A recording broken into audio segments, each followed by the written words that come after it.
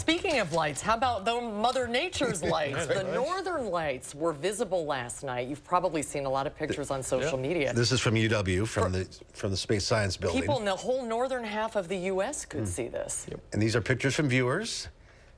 You could, the pictures that our viewers sent us were spectacular.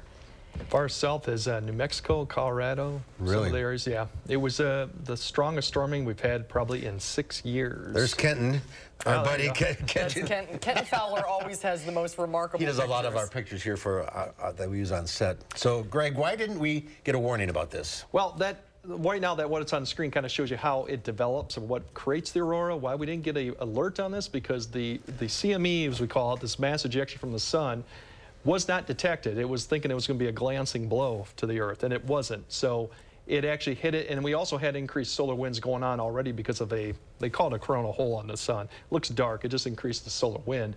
So we already had some storming going on, but not high. But when the CME kind of hit, or just glancing blow, it created levels, like I said, G4, which the highest goes is G5.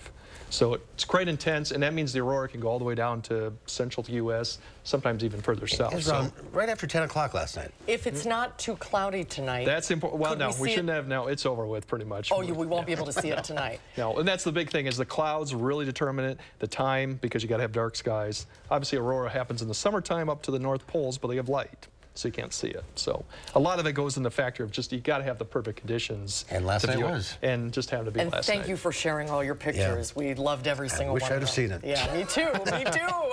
I missed it. Yeah, and I live in the city. That light pollution. You got to get away from light pollution too. Helps too. So yeah, we're gonna have our own little light show tomorrow. Yeah.